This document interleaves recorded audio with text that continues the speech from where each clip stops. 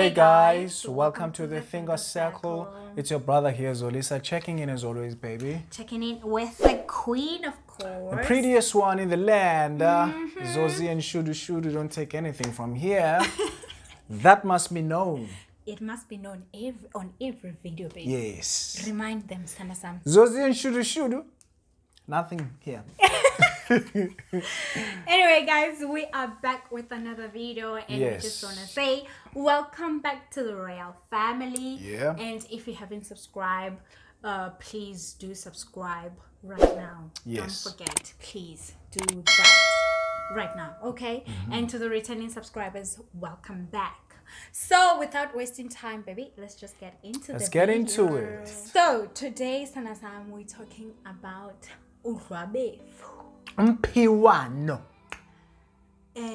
Ikluf. Umaphanaphana.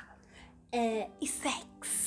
Iisweets zikatamthura. Thobalano kasisuthu. Sithetha ngenkonzo. Inkonzo Inkonzo. yaserumini. Sithetha ngocansi. Sithetha ngento yoba abantwana balele ngoku. Yo, guys. Anyway, yeah, we're just here to talk about sex, yeah. You know, because sometimes I feel like people don't want to talk about this or their experiences because sometimes people judge them and they feel judged, others feel judged. But there's nothing wrong talking about sex. Yeah. Whether you believe in whatever that you believe in, because we all have different beliefs when it comes to sex. Yes. So we're just here to share our experience and our thoughts about this topic. Yeah. So for me, I broke my virginity when I was 20. That was in 2010. And if I knew better at that time, or if I knew what I know now about sex, I think I would have delayed it for a long time. Yes. For as long as I can think of. Because I think the rush was not worth it at all. But I was just curious. I think curiosity got me.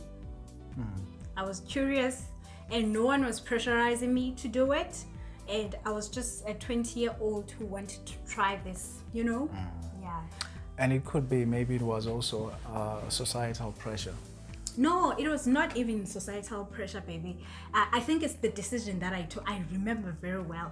I took that decision and I was like, I'm doing it today. Today is the day I am doing the things. You know? Even the guy that I was dating at that time, he was not pressurizing me at all. But because I didn't understand what sex was, I just did it. Yeah. And to be like, after I did it, I even broke up with the guy. He didn't do anything wrong to me, but I just didn't feel like seeing him. I just hated umntana bantu. Or be right, ongenzanga nix, pressurizanga nganto. But I just didn't like him after that, because I feel like I did something even as, you know. And to be honest with you, like, I think everyone can agree with me. If you have done sex before at the age of 20 or 19 or 17 and you are on your late 20s or 30s right now, like early 30s, you will agree with me. It is different, you know? Yeah. And we must not forget that, I mean, we learn about ourselves. That's one thing that I can say I took out from that experience at a young age. I have learned about myself, and as I grow, I have learned I've learned a lot of things about my body, you know. So I just want to say, this is just my message to my younger sisters, that it's not worth the rush. If someone is pressurizing you to have sex, it's not worth it. Trust me, you will get the right time where you can say, okay, now I'm ready, you know. So don't feel pressurized, or don't feel like just because your friends have done it now we're like, focus on your books, and get that degree. Yeah, I think you are absolutely right. This is a topic that a lot of people are hesitant to talk about it. Yeah. Because there's a lot of judgment that comes with opening up about your sexual experiences, but I really want to reiterate what you said earlier on. You know, everything that we put on our channel is for educational purposes, you know.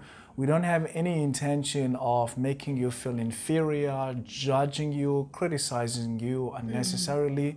And so we try to be very careful about everything that we say.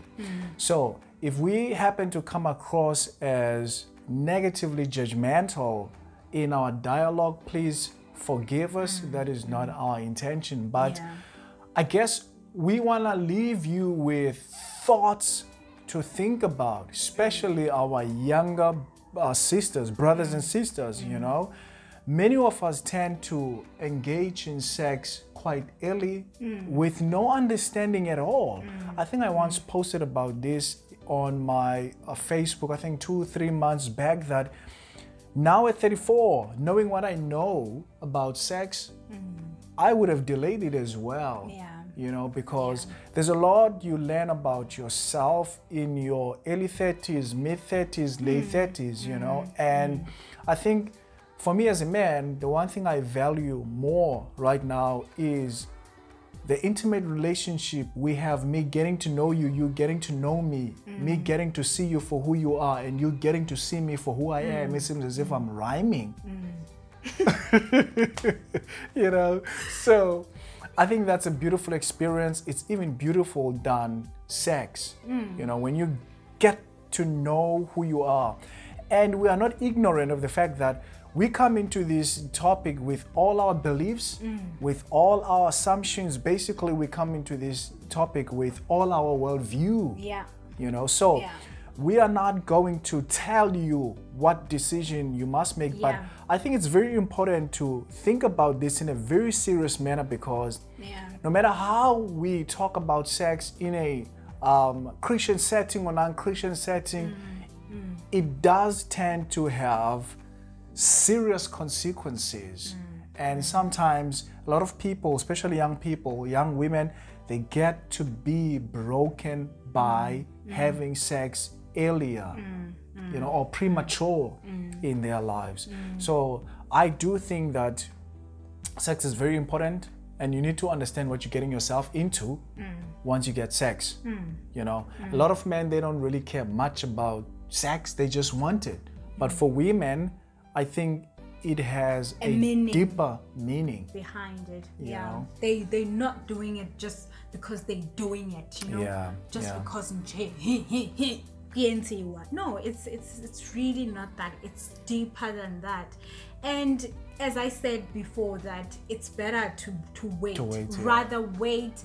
And if you have, because some people, baby, especially like umtu that believes that you need to have sex after getting married. Yes, some people, they do that mistake, which is, it's a mistake, and you acknowledge that, okay, I have done this mistake and I am willing to repent and celibate until I get married.